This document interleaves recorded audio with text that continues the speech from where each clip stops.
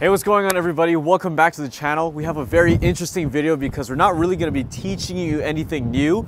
We're actually just going to be photo walking, taking pictures around golden hour, and you'll see how I go about my techniques of capturing things during the sunset hour, magic hour, golden hour, whatever you want to call it. So let's have some fun.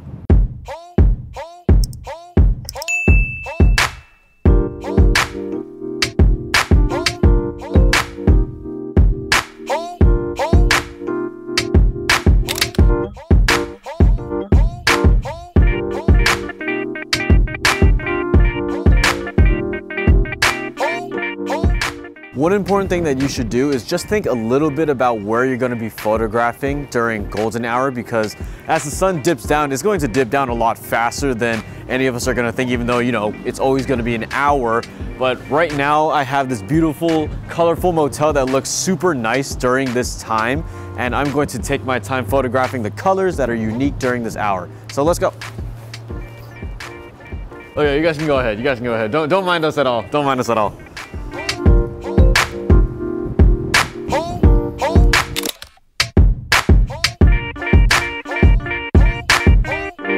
Really nice right now. Trying to like give purpose to like a lot of frame. Like there's a lot of things going on right now, but maybe I can use like one of the three lenses that are on my iPhone 12 Pro Max. There's like a super wide, there's a regular wide, and then there's like the super zoomed in telephoto. Wonder what I could do to give it purpose here. Let's see. Okay, this will be nice. Oh yeah, the colors are really popping. Oh, that looks beautiful right there. Oh, super wide looks awesome too. Wow. Oh, telephoto looks the best. And for all these photos, I'm gonna be editing them later when I get back to my house, and we're going to review them each photo at a time. So don't worry about it. Hello everyone, I'm just gonna hop on here for a quick second because my mic got killed by the wind. A tip that I can show you guys is to use interesting light corridors or shadows to your advantage during golden hour.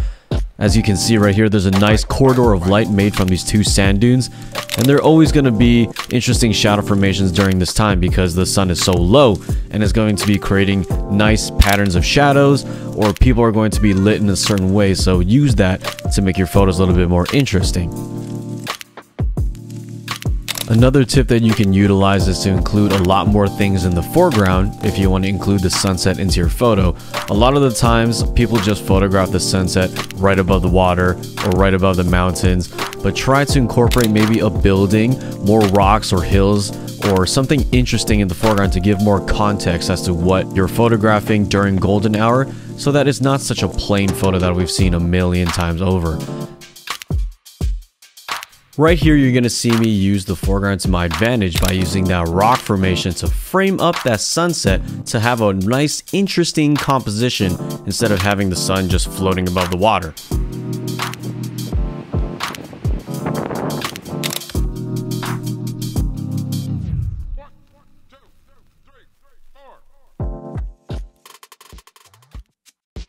Alright, so we're back in the studio now, and I'm going to show you guys how I'm going to go about editing some of these photos. But before we do any of that, I took a lot during that photo walk, even though the video segment was really short. I'm going to use Gemini Photos to cull through some of these photos that I don't really need. I took some repeats and I don't really want them just hanging out in my photo library taking up too much storage. So let's show you how Gemini Photos works. Alright, so now I have Gemini Photos pulled up, and as you can see, there are a lot of categories already predetermined for me based off of the AI software. So there's videos, there's screenshots that I don't need, there's notes, there's duplicates, there's similar. So I'm going to go to similar real quick, and then I'm going to go to August because we're in the month of August.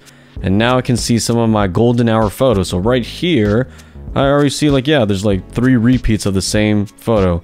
I don't really know why I did that, but as you can see, the AI kind of knows like which one is the best and which one isn't. So I'm actually going to move those 3 to the trash. Oh, it's kind of like the same deal as like 3 shorelines with a sunset behind it. So let me move. Oh, there's 14 of these. Yeah, I'll move all 14 of them in there. And let me see the trash. Yeah, I don't need any of this, so I'm gonna empty it out. Delete. There we go.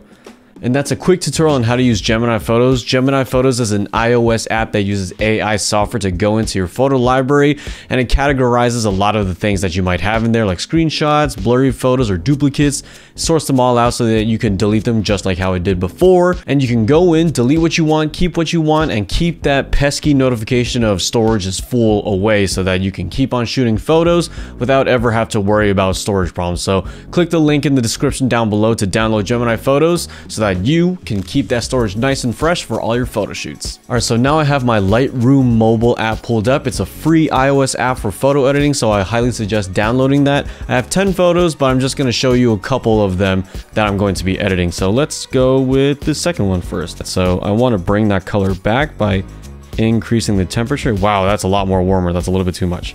So let's go to light now. Let's bring down the shadows because it was very contrasty. Let's increase the contrast even more. That's very nice. Oh yeah, we're looking a lot better now. The iPhone camera tends to overexpose a lot of the images to kind of make sure that the shadows look fine, but I kind of like a more crushed shadow look. So we're gonna go to exposure, decrease it by a lot. Oh yeah, that looks all right. Let me bring the highlights up more. Okay. Oh wow, that is looking way different from what it used to. So actually I'm gonna bring that exposure back up. I'm gonna hit the curve right here, this top right area, curve. And now I'm going to bring the shadows down over here. Midpoint over here. Ooh, I like that contrasty look. I'm digging it. Oh yeah, that looks very nice. A little S curve right there. A little bit of an S curve. And that should be good. Done. Show before and after. Oh yeah, that looks really nice. Let's go to this one. I love the silhouette photo of the family combined with the sunset in the back. I think it looks like a really nice epic shot. I think I might actually want to throw this in black and white. So let's go to color. Oh, nope, not that. Saturation, bring that all the way down. There we go. Negative 100. Now it's black and white. Let's increase the contrast like crazy. Highlights up, shadows down, whites up, blacks down. Let's exacerbate this even more in the curves. Oh yeah, that looks really nice. Oh, that looks really nice. I love that flat look. Oh yeah, that should be good. Oh yeah, I really love this dramatic effect.